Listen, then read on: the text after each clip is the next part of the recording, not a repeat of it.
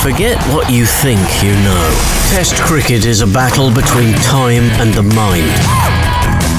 Oh my goodness. We want to be the best England team ever. The first to reach #1 in the world. We're a structured winning machine. The Ashes belong to England. We were always looking to raise the bar. Living on that edge, you are tested in every single way. Playing for England is the ultimate, but it becomes a bit like a drug. The toughest thing about playing Test cricket is the psychological trauma. We weren't aware of what your teammates are going through. You've only got to take your eye off the ball for a split second, and the first chip happened. Crying in the dressing room. I did isolate myself. It became a life or death situation. Everything just seemed to come tumbling down. How much would you give to be the best?